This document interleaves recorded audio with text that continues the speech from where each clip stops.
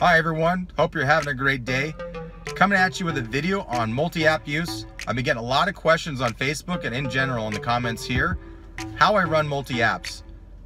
I run DoorDash, Postmates, and Grub simultaneously. So watch this video for tips, tricks, and reason why you should do certain things. Hope this helps a lot of you out there. I'm already logged into all three apps here. At the top, there's a notification coming through for Grub. Since it's the first one, no others, I'm gonna go ahead and check it out. Notification up top now for DoorDash. I have 20 seconds on DoorDash, so I'm gonna check this one out real quick. Too far, too little, reject. Moving back over to that DoorDash, as I only have 20 seconds initially to see that before it's gonna send it to somebody else. And then it adds 65 seconds, as you'll see right here. Flip it on there, you'll see the 20 seconds right here.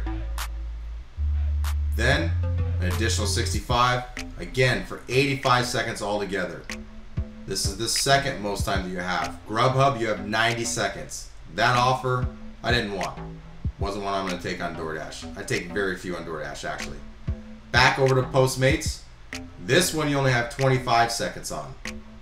Also, if you don't have this screen up front, sometimes it will say order unavailable by the time you get to this one, as it kicks it to somebody else, giving priority to those that have the screen open up front.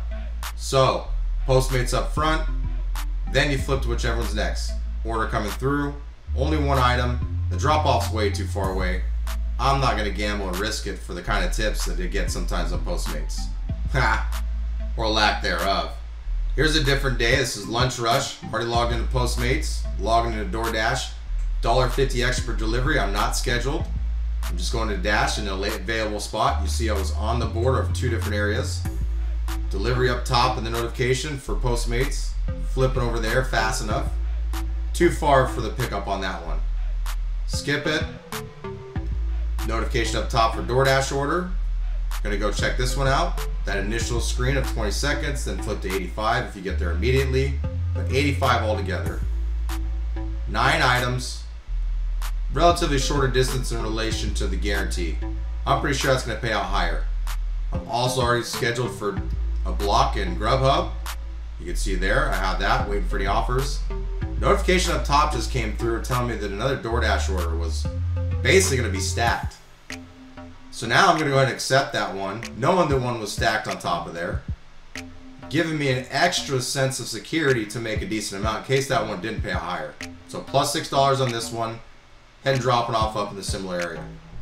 Plus that extra $1.50 for each delivery for that lunchtime promotion. Grubhub's gonna stay open. It's a scheduled block. Flipping over to Postmates. I wanna go offline and go ahead and take this app off my phone so that way it's not gonna bog it down. Don't pay no mind to that promotion because I definitely don't. Then I'm gonna flip back over to DoorDash to complete those orders. Boom! $16.32. Over $10 more than the guarantee. I was pretty sure it was going to pay out at least double, but man, that's sweet. Then of course there's that $6. They slide those in there so you accept them sometimes. Here I want to immediately pause the dash as soon as I drop off that other one so I don't get any orders in. Then I can go in and end the dash. If I do it the other way around, if you try to end a dash, orders can still come through and disrupt everything. $25.32 altogether for those two dashes. Here's that promotion. It was an extra $1.50 in this area. The 85%, I nailed it since I only did 2. There's the initial screen on the one, the 9 items that I saw for $5.93 and at 4.1 miles. There's the plus 6, the 2 item, which they love to add to make sure that it gets accepted because sometimes it won't at all based on it being a lower amount and too far. Here's that $25.32 for those 2. Again, I ended that dash before any other orders came through. That way I could make sure that I hit 100% and get paid the extra 3. Just before that was even done, a sweet Grubhub offer came through. It's taking me all the way back to where I want to be paid. Here I am.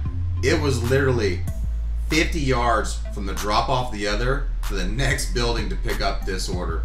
It was awesome. And that's me running multi-apps in a couple different situations. Now I started off with one app and platform, Postmates. I got really good familiar with that one before I added DoorDash. Then soon after, I added Grubhub. Having all three is very important. You don't want to have all your eggs in one basket. Think of it like fishing. When I have more lines in the water with different baits, I have more chance to not only catch more fish, but better quality fish. I want the big ones. But yes, also, when it's slow, one is always going off. I've noticed that when one or the other just isn't hitting, one of them is. Very helpful, especially when it comes to being successful, right? In a time like now where it's summertime and there isn't as much demand, you want to have as many apps as possible, but that you can control. That acronym, KISS. Keep it simple, stupid. I remind myself of that one every day. So start off at 1, then increase to 2, and 3 or 4 if you're comfortable. And if you enjoy this video and it was helpful, or if you drive for Postmates, Grubhub, DoorDash, or even Uber and Lyft, I have a lot of experience with rideshare and we'll be posting videos on that. You should subscribe to this channel. Click the link up top to subscribe and turn on that notification bell so that way you know when the next videos come out. Again, I hope this was helpful and everyone have a great day. Time to work. Jingle, jingle.